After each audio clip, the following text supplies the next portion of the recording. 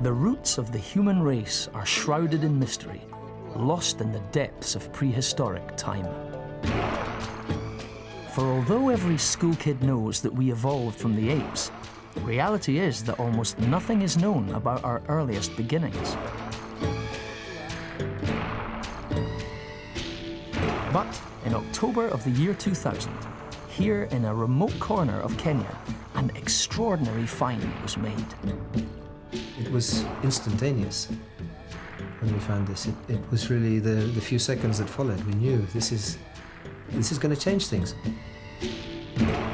This could be the oldest human ancestor ever discovered.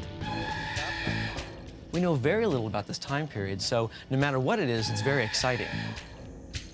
We may at last have found the animal that set us on our path to humanity. It's the only way we're going to piece together our ancestry and understand where we came from. This may be the ape that learned to walk.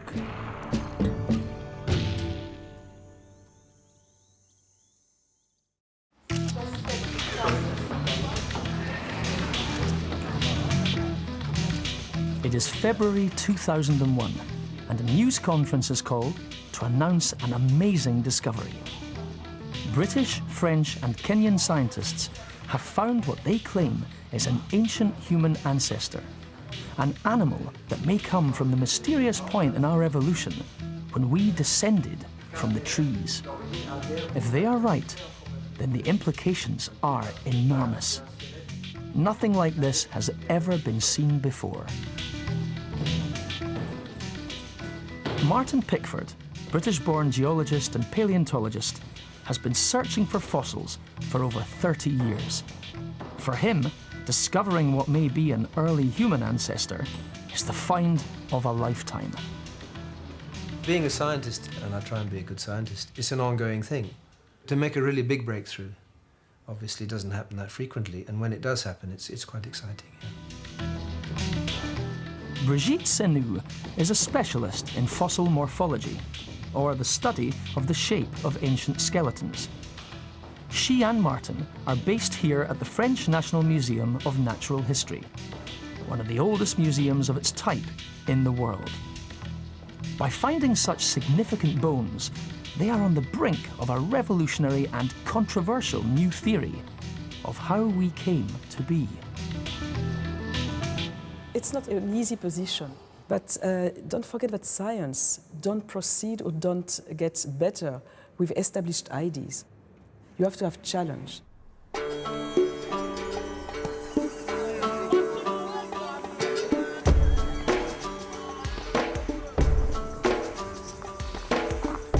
The story starts some 6 months earlier here in the Tugen Hills, a remote and rugged area of northeastern Kenya, a part of Africa that's often called the cradle of humanity. Kiptalam Cheboy, an experienced fossil hunter, made an incredible find. I was slowly walking along the ground. Actually, this ground was once a stream. So, as I looked closer, I saw something that struck me.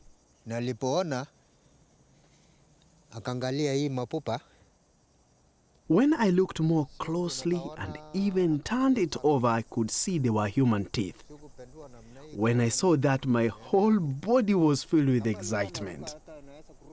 If I had jumped for joy, I would have hit the sky. These fossilized teeth that look strangely human were the start of something truly extraordinary.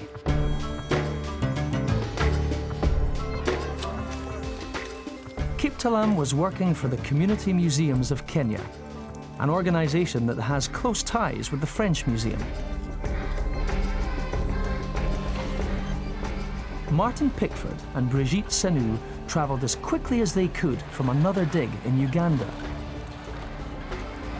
Almost as soon as they arrived, they were to make discoveries of their own. Discoveries that would be more and more intriguing. When I found it, all you could see was the head like that. The erosion had removed the sediment from around it. And I picked it up, and actually this bit stayed in the ground, only the head came up, but I could see this break here. You can see the crack. So I dug carefully, and I found this bit, and then this bit was attached, and then there was a third bit. And then this, unfortunately, was missing. The lower end of the femur was missing. And that would have been beautiful to have that, but unfortunately it's not there. And we dug all this trench looking for the rest of it, but never got it. What Martin had found was a femur, or thigh bone. This too appeared to be uncannily human. Might this be a hominid, an early form of man?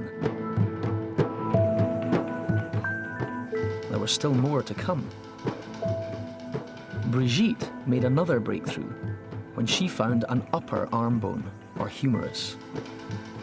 I was walking here in the sun. It was lunchtime. We were going back to the camp. And sticking out of this area was a little piece of bone, like that. And I picked it up, and it was obvious to me from the morphology it was a piece of a humerus. And it took me about a week to stick all the pieces together.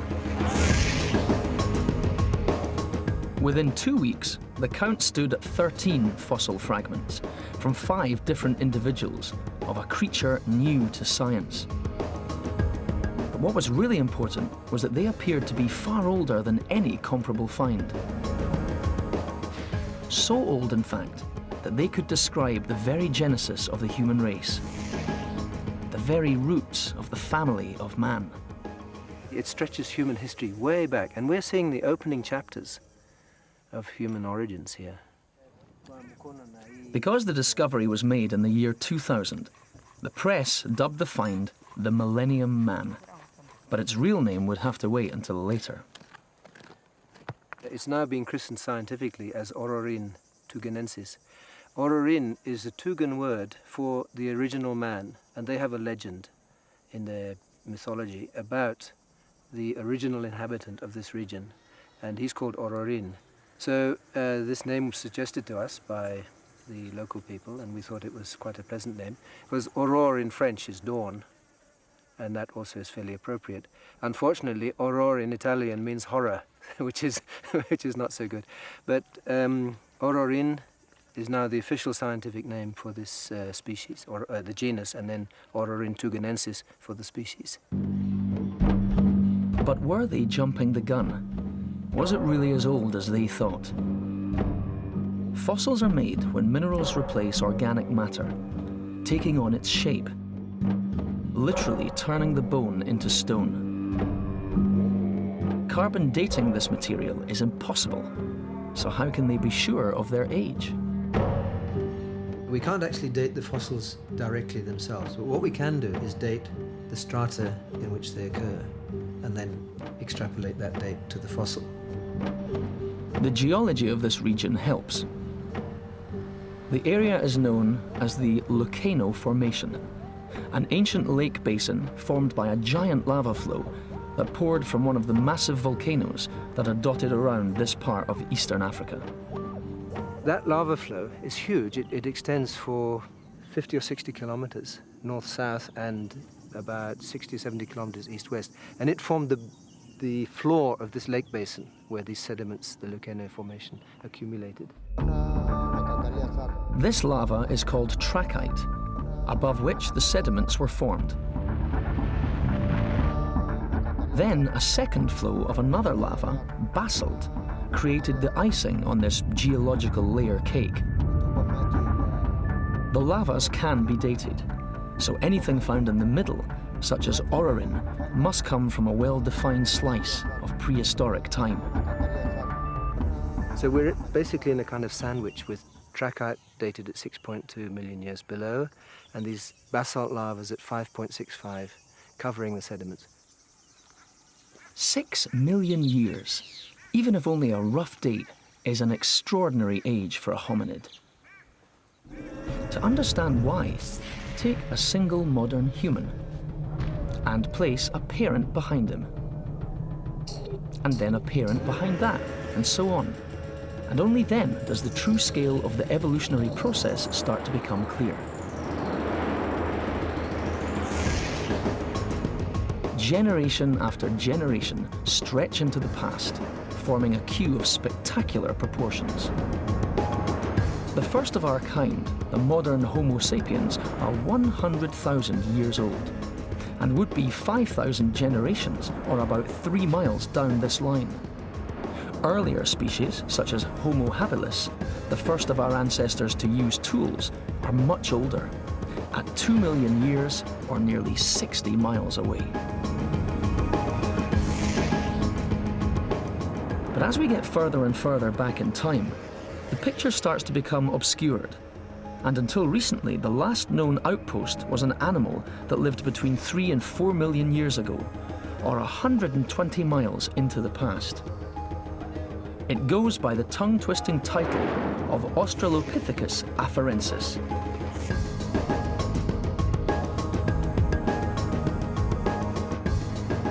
When the skeleton of this animal was first discovered, it was given a rather more catchy name, Lucy.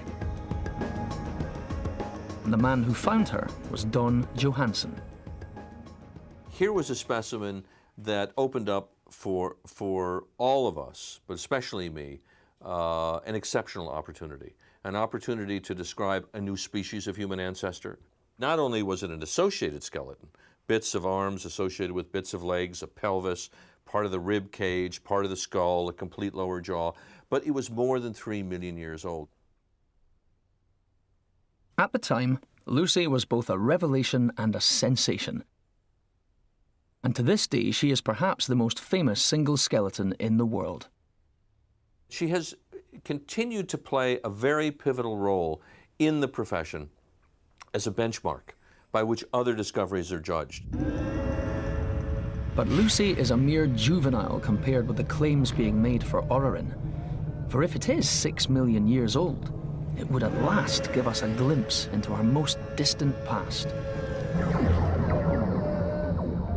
This is a period of time from which we have 3 or 4 fossils that you could fit into the palm of your hand.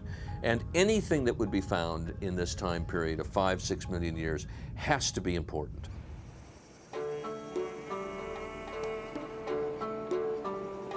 With so much at stake, it's crucial to refine the date of the find. To do this, the team have invited a group of scientists from the University of Shimane in Japan to try to get a more precise figure for the sediments in which Orrorin had lain for so long.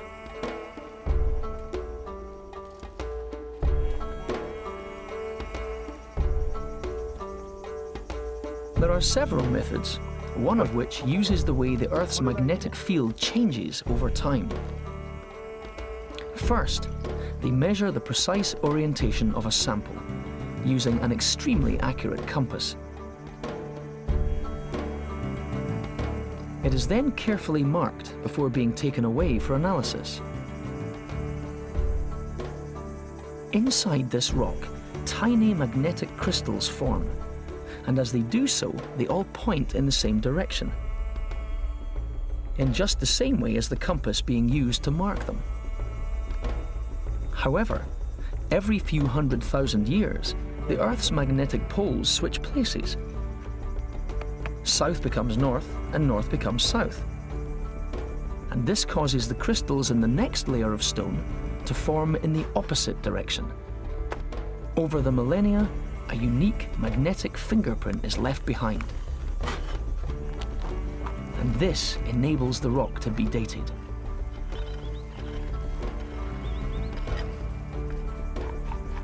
The results will take some time. But first, there is one disturbing possibility. I actually had nightmares for the next about 2 weeks, thinking, you know, are these things really as old as 6 million years?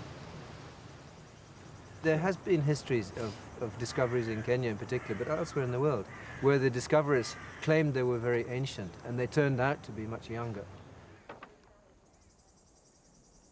Because the site is a dried-up watercourse, it could be that the bones have been simply washed there from much younger rocks. This would put the whole find in jeopardy. The spectre of displaced bones is one which haunts all fossil hunters. But there is a way to be almost certain that the fossils do come from the sediments in which they were found. And that is to look at the huge variety of other creatures that accompanied Millennium Man's remains. In the Lucano Formation where we found Ororin, we also found other mammals, such as elephants, horses, hippopotamus, pigs, and so on. And by the evolutionary stage of those creatures, those fossils, we can also guess the age. And as soon as we found Ororin, we looked around and found other fossils. And we could say straight away, yeah, this is late Miocene in age. So it's got to be around about 6 million years. The fossilized remains of these animals' ancestors have already been accurately dated at other sites. And by finding their remains here, the indications for Millennium Man are good. In addition, all the fossils are encrusted with a coating that derives from freshwater algae. So they are clearly from the same site. But confirmation comes with the results from Japan. Millennium Man is between 5.8 and 6.1 million years old. This find has the potential to change much of what is known about how we came to exist. You're seeing a picture which nobody ever saw before. Previously, the oldest known hominid was about 4.2. Now we're at 6 million. I think most people who are not involved in the search for discovering these important fragments of our ancestry, the thing that they don't understand is how difficult it is. How extraordinarily, how remarkably difficult it is. It makes looking for a needle in a haystack easy, but when it pays off, it has extraordinary consequences. So what was this mysterious creature like? And more importantly, can we be certain that it really was our ancestor? Are we looking at an ape, really literally an ape that stood up?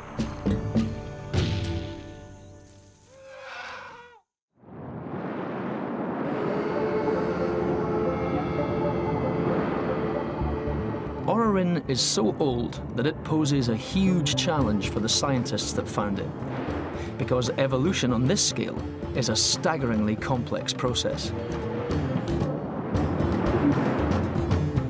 Darwin's theory is not about individuals, but populations, millions of individuals evolving over time. The populations split to form new species, and these split again, and again. So putting any one find in its correct place in this convoluted tree would seem impossible. We're really dealing with an infinitesimally small, and we hope representative, part of the fossil record, and trying to draw out details about human evolution from those few remains. But are we talking about human evolution? How can we tell, given this incredibly complex picture, that Millennium Man is related to us at all?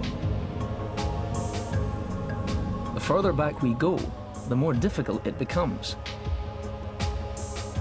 But there is one remarkable ability that modern humans possess. A feature that distinguishes us from all other primates. Something so profound that it might show up even in our earliest ancestors. We walk on 2 feet. We are bipedal. Brian Richmond is an expert in bipedalism from the University of Illinois. Walking on 2 legs is a thing that defines the human family tree. Not the things we might think of, like the ability to speak, the ability to create art, or abstract thinking. In the early fossil record, we don't see evidence of those things, but we do see evidence that they're walking upright. So what we look for in the earliest human origins is evidence of this upright walking. If Orrorin walked bipedally, it is almost certainly our earliest ancestor. But because it's 6 million years old, it would also mean that bipedalism itself is far older than had ever been realized. Making the claim that any animal this age was walking upright is an incredibly important conclusion for paleoanthropology. It's a very important issue. So we'd like to have the entire skeleton, or at least a good portion of the lower limb, to be able to make this conclusion. Unfortunately, for the Orrorin remains, we don't have the knee joint. The lack of this vital joint is a problem, because the knee is the easiest way to tell if an animal walked on 2 legs or 4. Because humans walk upright, our knees are specially adapted to give us a smooth and efficient stride. Apes, on the other hand, have their knees far apart, and this difference between the two shows up in the shape of the bones. If you imagine a human standing there like I am now, you've got your body weight coming down onto your hips. It's going down into your thigh bones, which are angled into the knee bone, the knee joint, and then straight down to the floor. And this is important because it makes for smooth walking rather than walking like a chimp with a lot of lateral movement. A human can walk with almost no movement of his hips. So you've got the whole of your body weight coming down through 2 joints into the knees and straight down. And for that to happen, the thigh bones have to be angled in humans. This angle shows up when the knee joint is placed on a flat surface. If the bone leans outwards, as with this human bone, the animal is certain to have walked on 2 feet. Of course, this crucial test cannot be applied to Orrorin. But there might be some clues in the bones they do possess. Bone is very much a living tissue. It's very dynamic. So in a bone, there's a little bit of a history of the activity of what happened in that animal. And that's what we'd like to get at eventually, is to look inside these bones for clues as to how these bones were loaded when the animal was alive. A tiny detail on the surface of the thigh bone may give a glimmer of hope. This is the femur of Orrorin, and there is one feature which has been linked with bipedalism, is this groove here, very well marked, for one of the ligaments of one of the muscles, which helps to keep the leg towards, bring the legs towards the body. This muscle runs from the back of the thigh bone and connects to the front of the pelvis. In a 4-legged animal, it has a straight path, but in a biped, the joint is extended so that the muscle becomes stretched and is wrapped around the neck of the femur, forming a groove in the bone.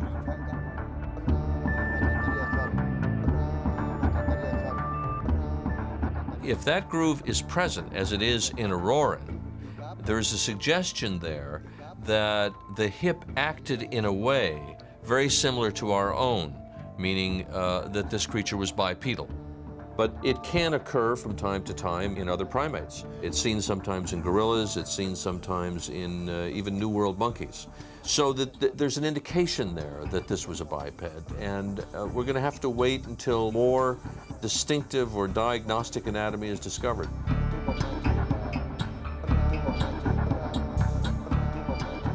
Finding just such a piece of diagnostic anatomy is extremely difficult.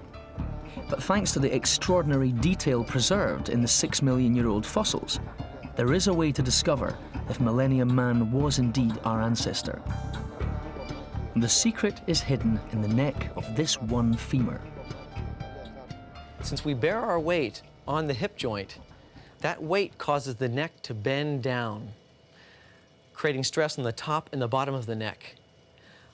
But there's also a muscle that pulls on this bone right here, and that reduces the stress at the top, but adds more stress at the bottom.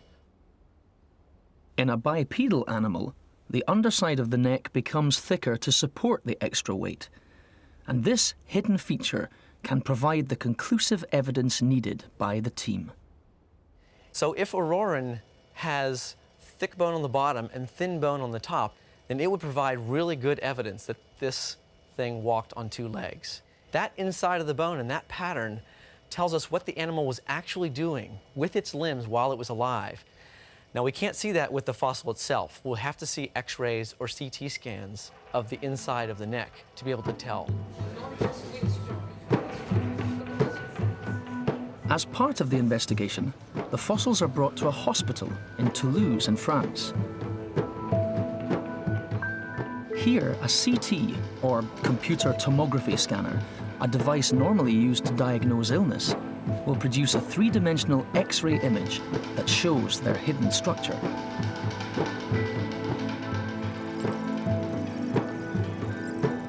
These are consecutive slices through the top of the fossilized femur. First, they show the ball, which appears as a circle. And then, as we descend into the neck, the amazing level of detail in this ancient thigh bone becomes apparent. Every hollow, every ridge is there, just as it was in the living creature.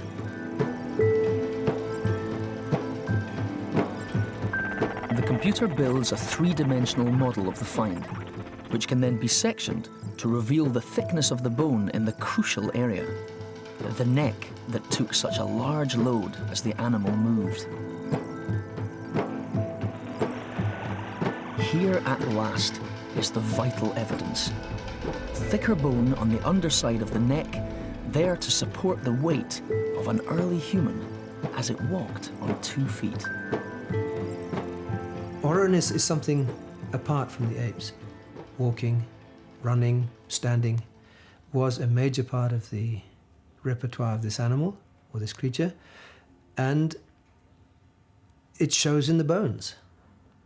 It was adapted for that kind of behavior, and it shows that adaptation in its bones. It is likely then that Orrorin tugenensis was a creature that is ancestral to each and every one of the 6 billion modern humans on the planet today. Say hello to your grandparent.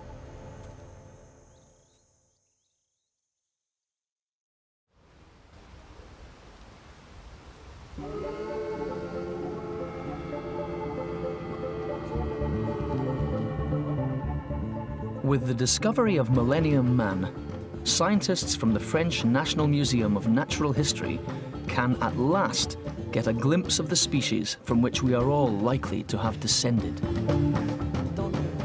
It's about the size of a chimp, a modern chimp, but its legs were probably longer than a chimp's legs.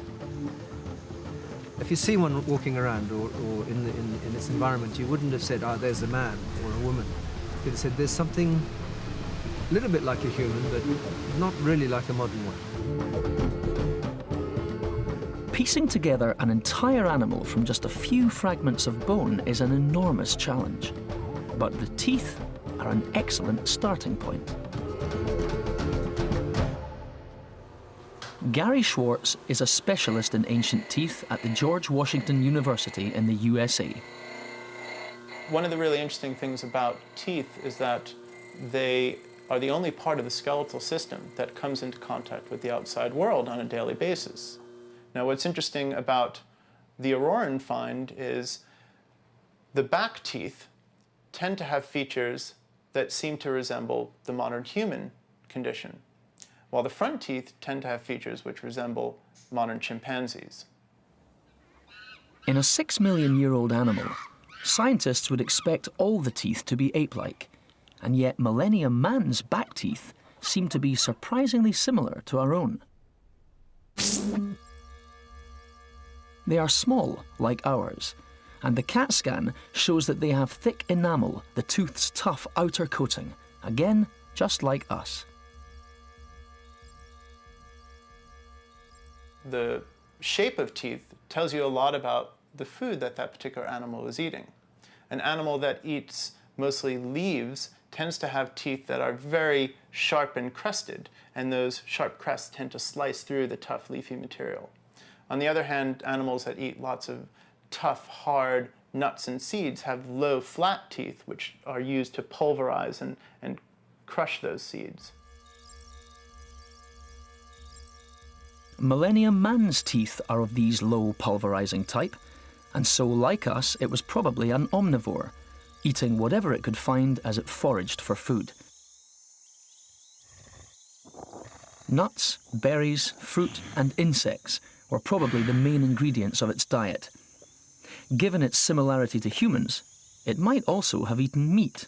But what of its other behavior? These discoveries of aurorin are very fresh. They're very recent. We don't know much about the broader picture in terms of how they lived and how they made their living. But I suspect they weren't solitary creatures. I suspect that they lived in some sort of a group, probably in multi-male, multi-female groups. The evidence that they lived in mixed-sex groups comes from the study of our modern cousins. Virtually every living primate displays a similar sort of social behavior, and researchers are only just beginning to understand the complex societies formed by the higher apes. Since it is so widespread, there is no reason to suggest that this is a recent development. And so aurorin was almost certainly a social beast, even if it had yet to develop in other ways. This is certainly a long, long time before the manufacture of stone tools, which don't really appear in the archaeological record till about 2.5 million years ago. So these are pre-stone tool makers by a long shot. And what is, I think, most important is the evidence that comes from the associated animal fossils. Of the huge number of other fossils found near aurorin, most were of animals that live in forests. Columbine monkeys and small deer seemed to be particularly common, and there was certainly plenty of water around too. But it's the same old story. You've got lots of impala and quite a lot of colobus monkeys. Yeah. So it's... Mind you, we got a lot of hippos as well, huh? Well, there's hippos and there's crocs and snails. There's freshwater snails here. Yeah. But I we think... we have some more because I asked the guys to collect them specifically. So Yeah. we should have it back. Alors ça, c'est le... This paints a picture of an environment where trees played a major role, and once again, aurorin's remains can help us work out how it lived. This humerus, or arm bone, shows that Millennium Man was a good climber. The large flare at its lower end providing the attachment for the powerful arm muscles that a tree-dwelling animal needs. The finger bone is curved, a feature that all modern apes share, because permanently curved hands are good for holding on to branches. I suspect it might not have been unreasonable to think that they may have made nests and slept in the trees. Chimpanzees certainly do that, and being off the ground would have added an additional element of safety. Aurorin would definitely have been on the lookout for predators, because we have the evidence that sometimes the predators won. These shallow depressions are tooth marks, probably from an ancient species of big cat.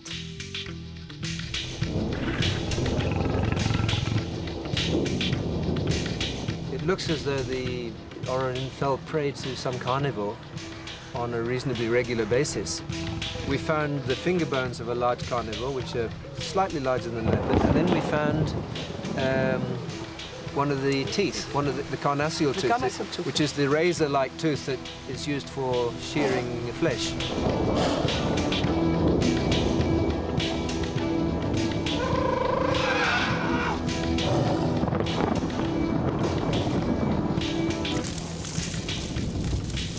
Carnivore like a leopard would fit the bill because it's not only preying on ground animals like impalas, but it's also getting colobus monkeys from the trees and maybe aurorin from the trees or from the ground.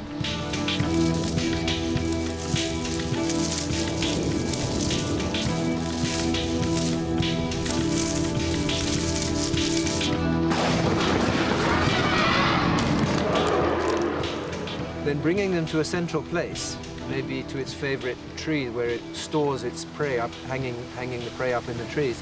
And that's why there's such a concentration there.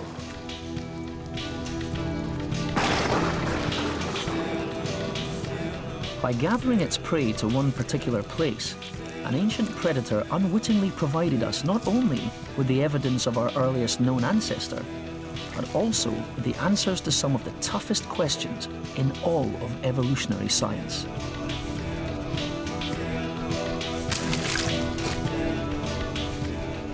How and why and when did we descend from the trees?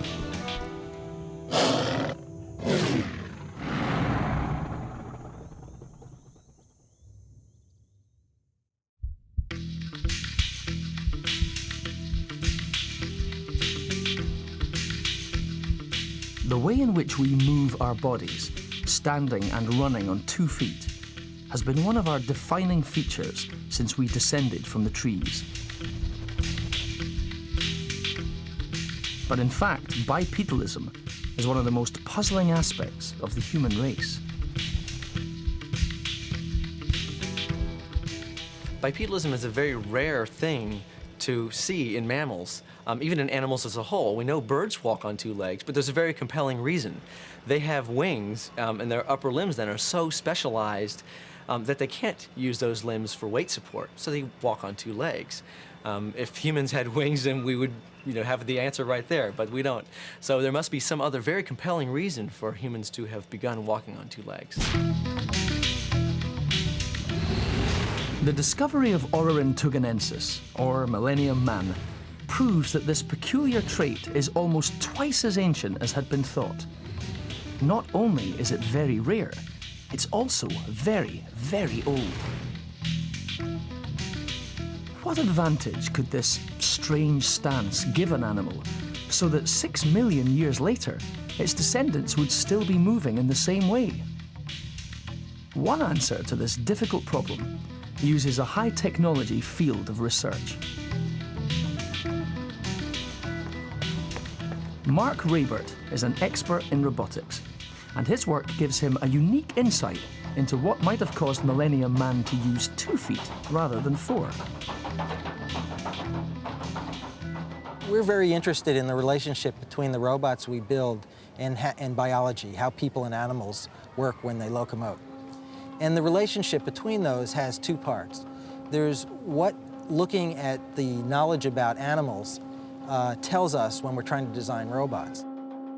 But there's also an opportunity to use what we learn about building robots to help in understanding how people and animals work. Developed at the Massachusetts Institute of Technology in the USA, Mark built some of the most extraordinary striding robots ever seen, and with a variety of layouts. Some were bipedal, while others were quadrupeds.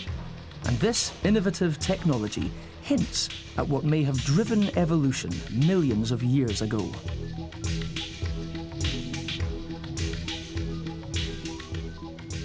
One of the things we found out is that it was much easier to build a robot with fewer legs than with more legs.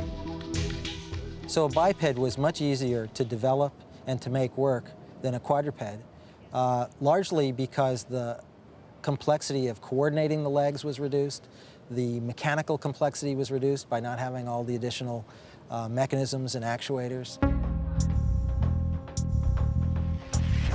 A 2-legged animal such as Orrorin has some clear advantages over a 4-legged one. With fewer limbs to control, it can transport itself successfully, yet use less of its body to achieve the task. It also uses its natural instability to its advantage. It's highly maneuverable and extremely agile.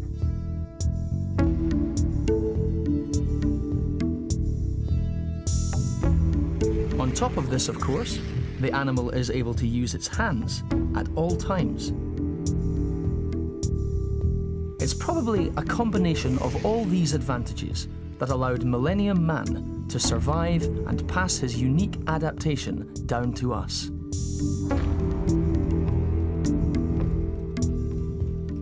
But bipedalism brings a new set of problems. An exceptional sense of balance becomes vital.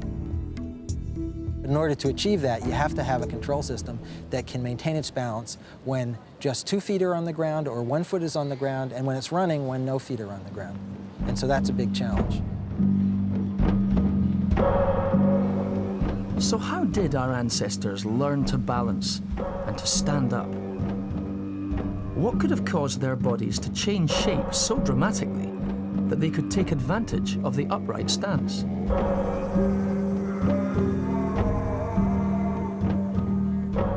The conventional explanation centers on a huge environmental change that took place here in Africa, deep in the past.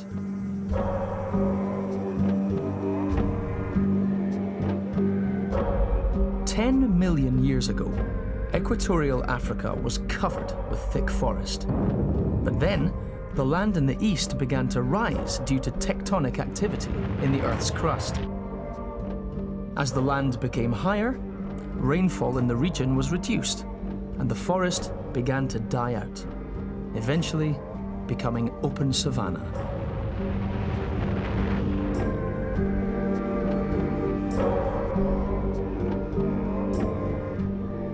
The old idea was that upright walking must have appeared after the savanna was formed, a theory enshrined in perhaps the most famous image in the whole of science, the ascent of man.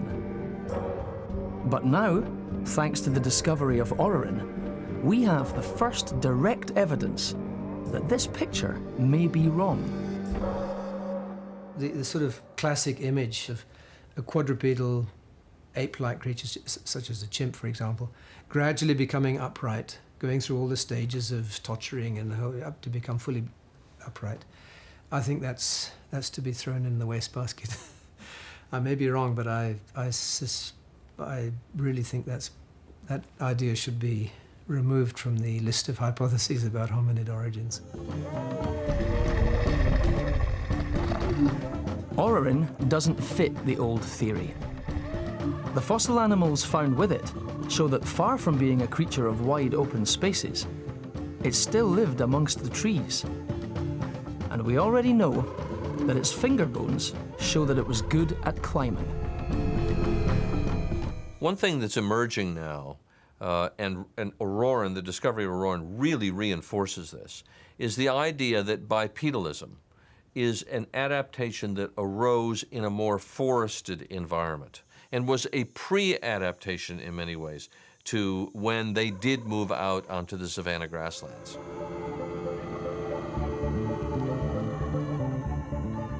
So how did it happen? How could a tree-dwelling creature develop what we now consider to be the most fundamental aspect of the human form? How does an ape learn to walk?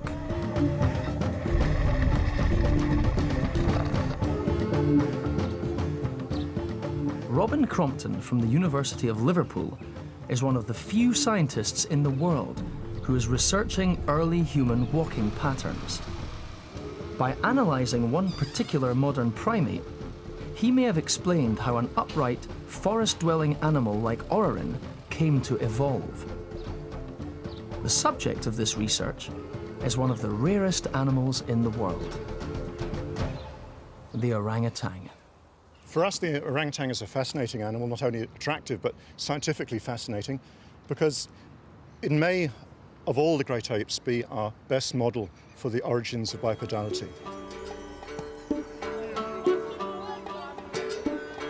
The name orangutan means forest man in Indonesian. And while they don't come from Africa, and they are not our closest living relative, they display behavior and adaptations that may hint at how we developed bipedalism.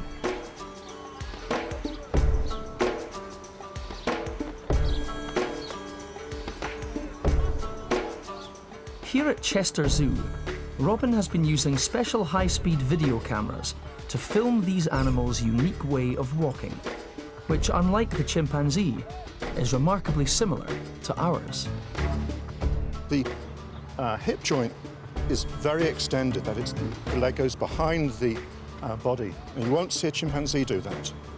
And this is linked to their behavior in the high levels of the forest canopy, gathering fruit and moving on fairly small vines and using their body to, rather like almost like a spider, to reach out for branches, to reach out for food.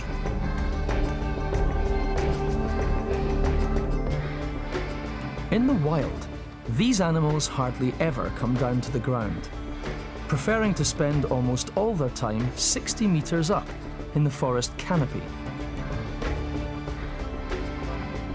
Yet they often support almost all their weight on their hind legs, and their habitat supplies them with the ideal environment in which to develop an acute sense of balance.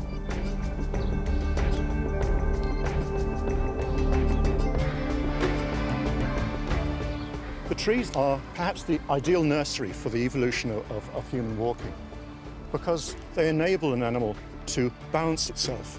They can reach out in any direction. Everywhere, below them, above them, to the side of them, they'll find branches which they can touch. For me, then, the evidence is increasingly strong that bipedalism did not arise on the ground, but arose in the trees. A creature that is basically arboreal but needs to cross from patch of trees to patch of trees. If they're bipedal, they have an advantage. They don't have to change the body too much. They come down to the ground, their bodies are already upright from being in the trees. They cross the ground upright and they climb up the next patch of trees to get food. They don't have to modify their body too much. So rather than the traditional picture of evolution, this would be more accurate. Our ancestors have been upright for well over 6 million years. After all, Orrorin must itself have evolved from an ape that was to some extent bipedal.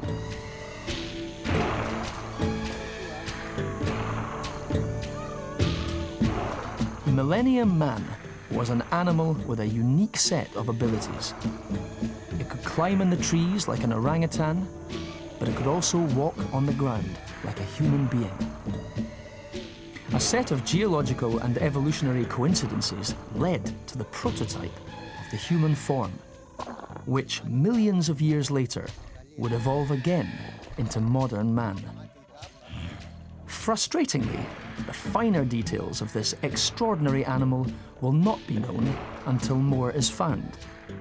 However, the team are still looking. Hey Brigitte, regarde. C'est le bonhomme, une canine. Ah! Hein? This canine tooth is just the latest piece of evidence of the ape that learned to walk.